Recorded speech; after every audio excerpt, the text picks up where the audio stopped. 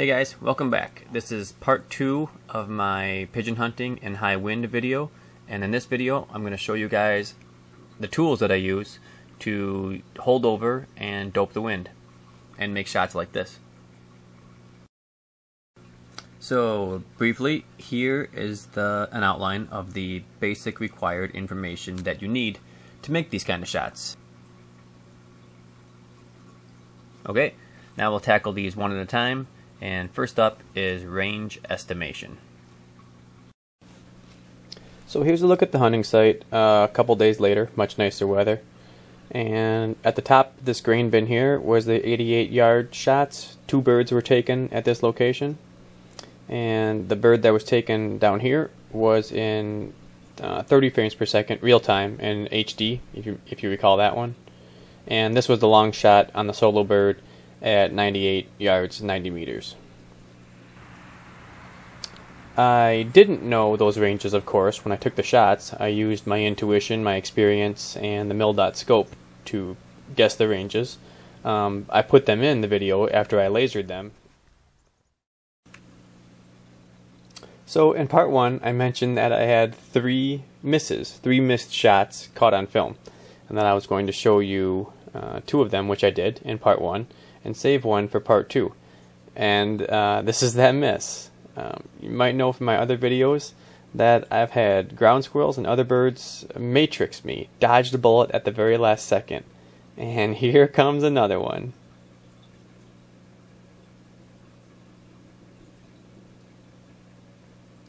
Zap, right past that guy. And let me show you something here quick. So here's a still of where he was 1 second later. This is where he was, and this is where the pellet was. Now I can't say for sure whether or not this would have been a headshot. I do know it would have been darn close. If I'm being honest, I think it probably would have passed just in front of his face, missing him by millimeters.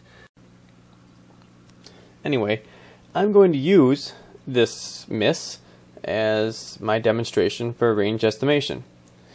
I'll pause it right here, and you can take a look at the length of the bird is stretching between 2 mil-dots. Now before I get started, let's talk about the mil-dot scope. Now I'm not going to get into the specifics of mil-dot scopes, the history, the particulars of the scope. Just know this: at 100 yards, at a magnification of 10x, there is 3.6 inches in between each dot. At 100 meters, at the same magnification, there are 10 centimeters in between each dot. So, given that we know this, you now need to know this approximate size of your target in order to do proper range estimation. So your average pigeon is about 13 inches long.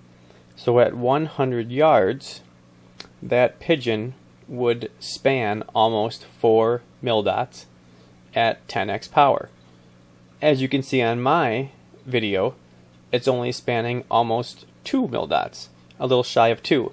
Now the reason for this is my scope is a true mil-dot scope at 20 power, not 10. So when I reduce my magnification to 10 power, each dot becomes twice as big as it was. In other words, instead of 3.6 inches in between each dot at 100 yards, there are now 7.2 inches in between each dot.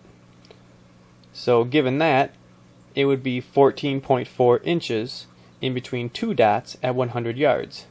If the pigeon at 13 inches is almost the 2 dots there, we know that this is less than 100 yards, but not by much. I guessed this distance to be around 90 yards when I took my shot. It turns out the actual distance was 88 yards. I was very close.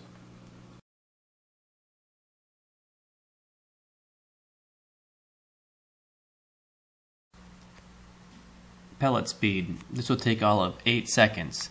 You need to have a chronograph to do this. There is no other economical way to get it done. The speed for my gun was 900 feet per second, or 274 meters per second. Wind speed. There are actually devices that can measure wind speed. They measure wind direction as well. They don't usually cost too much, around $100 more or less, and a lot of guys consider them a very necessary piece of their equipment, especially the field target guys. I don't actually own one of these. I've never even used one. I'll probably have one in my arsenal someday, but for now, it's my experience as a windsurfer and a sailor that gives me my intuition when it comes to the wind. If you're like me and you don't own one of these things, NOAA has this chart here, and I find it pretty convenient. This chart gives you visual cues as to what you can expect from your surroundings for certain winds at certain speeds.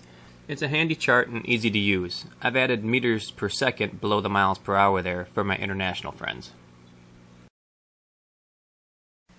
The direction or the angle of the wind is with respect to the line that the bullet is fired. In other words, if it's right behind you, it's 0 degrees. If it's right in front of you, the wind that is, it's 180 degrees. And somewhere in between is some number between 0 and 180. But it's always with respect to the line that's fired. So if you look at this picture, this was the actual line that I shot, with the top of the picture being north, the bottom of the picture being south. This is an overhead view, of course. And you can see that I wasn't shooting, I was shooting kind of east-northeast, and the wind was coming from the west-southwest, south-southwest, somewhere in there. And it fluctuated between 30 and 60 degrees. And you have to take this into consideration, because when the wind was at 60 degrees, I had to dope for the wind more than I had to when the wind was at 30 degrees. Incline angle. This one requires actually more talking than I plan to do in this video. I'm going to cover this in depth in my next video. The angle, how it relates to the distance, as well as the distance affected by gravity. All of this might seem foreign to you right now, but I assure you I will cover it in depth. And chair gun actually takes all of this into consideration, and I will show you the relationship of how all this interacts. And so just for now, try to guess what the angle is based on straight overhead is 90 degrees, and you can kind of judge what a 45-degree angle is. I guessed my angle to be 20 degrees, and I think it was pretty close, actually. So I'll stop rambling now, and just know that in the next video, we're going to cover this in depth with a lot of pictures. And the final thing on our list is ballistic coefficient. The handy thing is that chair gun has a drop-down menu with almost every pellet on the market. Of course, there is other ways to do this. There are real-world calculations you can make by using 2 chronographs, one at the muzzle and one downrange. I don't have 2 chronographs, and I doubt you do either. So just know that you can get the ballistic coefficient for entry into chair gun off of the program itself. And that covers all of the elements, all of the information that we will need to make these shots. I want to make a point now that, of course, when I go out in the field hunting, I'm not thinking of all this. This comes from practice. But the program itself, chair gun that is, can help you learn how to make use of this information so that when you go out in the field, you know what to expect.